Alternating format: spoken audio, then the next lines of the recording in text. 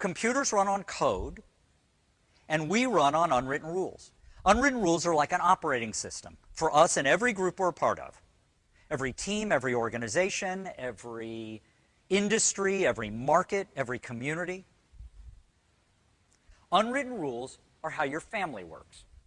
You see, unwritten rules are powered by something called social normative influence. It's a kind of social pressure that we exert on each other to get us to behave in a certain way. And we comply with social normative influence because we want to be liked and accepted. And we reinforce social normative influence with social cues. These subtle social signals that we send each other all day, every day, in order to get us to comply. So we can register our approval or disapproval of each other's behavior. These unwritten rules are really important to how human beings function. And here's why.